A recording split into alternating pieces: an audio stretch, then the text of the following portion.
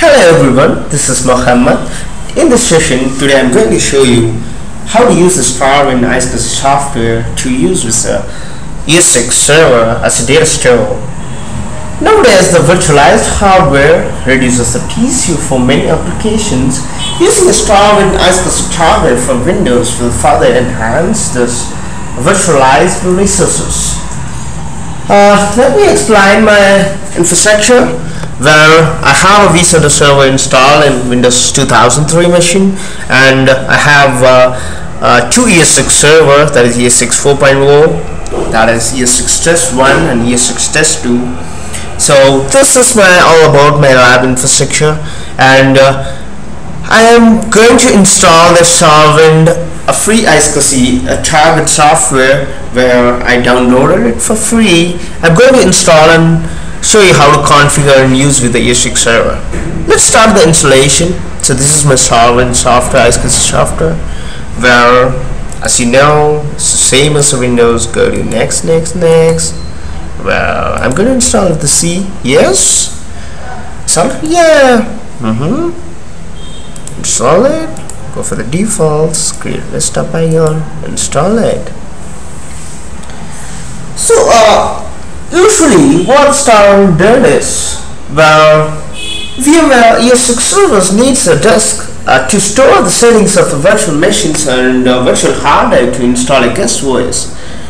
With the Starwind, you can share a virtual disk for storing these virtual machines, where the Starwind software provides storage services to the Vmware ESX, and that is going to create a virtual disk on the Vcenter server in our case. The image file devices create a virtual SCSI drive using a space of a physical hard disk on the machine where it is created, where in our case it is our Vcenter server. So the resulting ISCSI storage will have the same structure as a physical hard disk. Now let's see the steps how to go and install it. When an image file, that is a virtual hard disk device, is mounted using an ISCSI initiator, it will appear as a standard hard disk to the computer on which where it is mounted.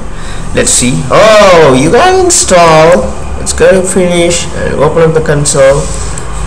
It's opening the management console of ISCSI Starwind software. Well, let's see this.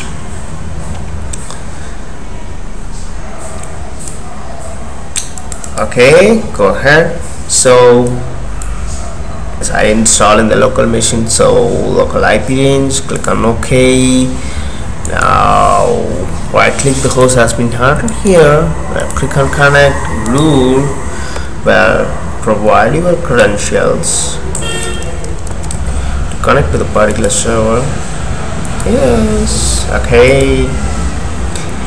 Yeah, the host has been successfully connected. So right click on the target, click on our target, where we can provide the target name whatever we want. So I'm going to create a ESX storage 1. That's fine. Click on next. What I'm going to use, there are multiple options, like we can use with a hard disk or optical drive or tape drive. So I'm going to use a hard disk, whether we can export a physical or a virtual hard disk.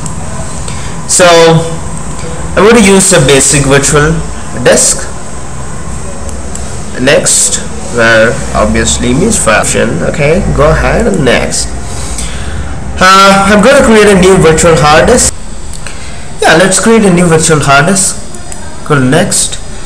Specify the location where I want to create. I'm going to select Starwind targets. Specify the name, that is ESX storage 1. Okay, I'm going to use a 40 GB here. 40 GB. Okay, go to the default option, select. Guys, please concentrate on the section, because this is very important part while creating the target, because if it didn't select any option in this page, it won't allow the multiple ESX server to share the same target, ISCSI targets, because just read this option, allow multiple concurrent ISCSI connection. So we have select this option to use with the ESX multiple ESX server. Please do remember to select this option, allow multiple concurrent ISCSI connection. It's used for clustering purposes. Okay, go ahead and next. Do the default. Next, finish it. Let's finish this. So now we have a target creator which is called ESX storage 1. Access rights and all, we'll keep it as all connection, all target, which will be allowed. So I'm going to show you how to provision this particular storage, add this particular storage to the ESX server. Let's go to the first ESX storage test 1. Click on the ESX storage, go to the configuration tab,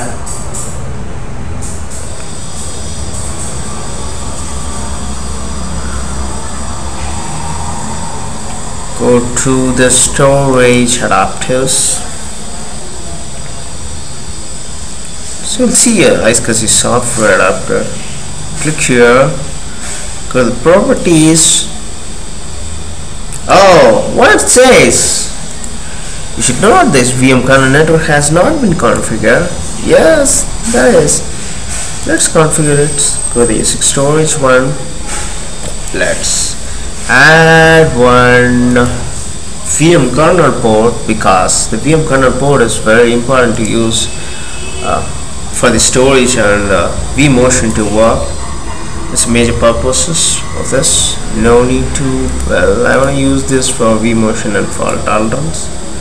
Yes, for the IP address 192.168.120.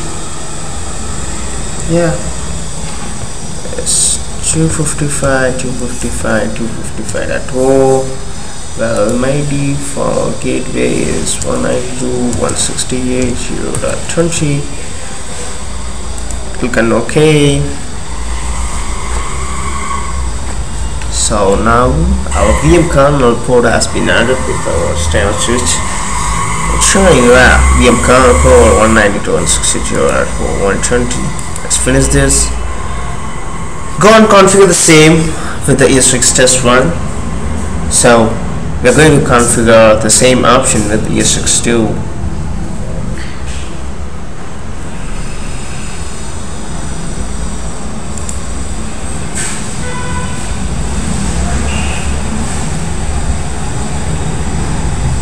Let's close this, and I'm going to configure the same my ESX2 networking, go to properties, add a VM kernel port. Yeah, use the same for VM kernel for login. Yes. Well, IP address is 192.168.0.2.130. Let's configure 252.252.252.0. Edit. It's 192.168.0.20. Okay, go ahead, finish. Now we have configured the VM kernel ports in both our ESX servers. Let's go back to the ESX server and configure the storage part.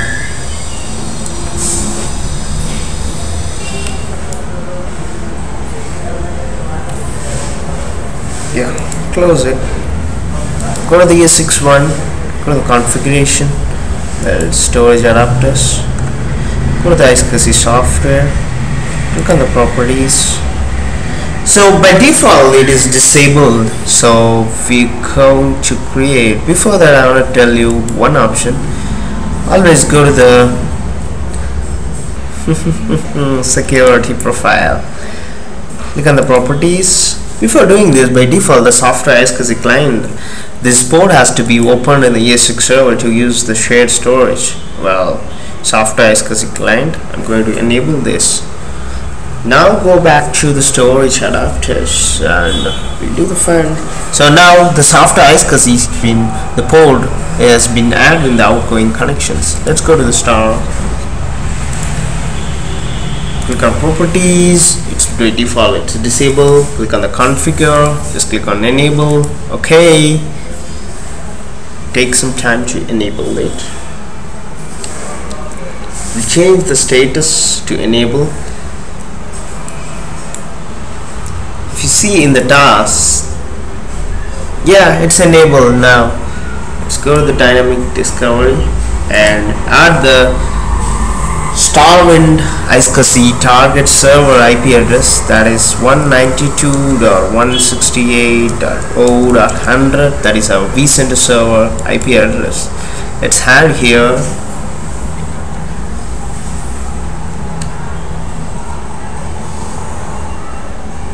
Yes, click on close. It will ask for the rescan of host bus adapter. This is a convention. Click on yes to rescan the adapter. Rescanning the HBA. Rescan the HBA. It's in the progress. So while rescanning, we will be able to see what are the devices has been added here. Just click here. There is a target which connector, devices and paths. Now what you have to do is go back to the storage. If you have to add the particular storage, select disk or LAN, click on next. The particular storage will be visible here.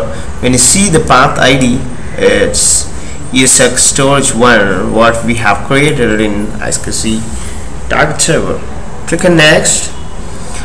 Well, yeah, go ahead. Partition will be used to provide the ESX storage name. I'm going to give ESX storage 1. Click on next. This is for a block size. I'm going with the default size. Okay, finish it.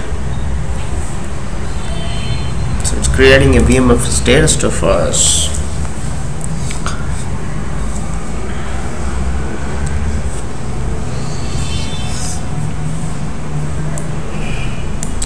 ESX storage 1 is coming up. Okay, let's go to the here and go to the security. ESX2 properties. It's the same step what we did in the ESX server 1. We have to perform the same step in ESX server 2 also. So currently we are opening up the firewall port for ISCSI client, software client. Yeah, software ISCSI client has been enabled here. Let's go to the storage adapters. Click on the software adapter. Click on properties, configure, enable it. So software ISCSI adapter we are enabling at this time. So it's all the steps are similar in how many ESX server. It doesn't mean how many ESX server you want to add the particular data store. It's all the same steps. We are config here. Go to the dynamic dynamic discovery, and the IP address of ISCSI target server, that is our Vcenter server 192.168.0.100. Okay, click on OK.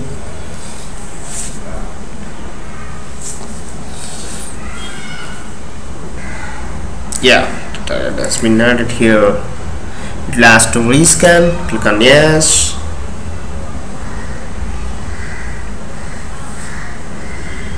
Rescan of host bus adapter is going on in progress. Yeah, it's completed. Let's click here. In software storage, one path has been directed.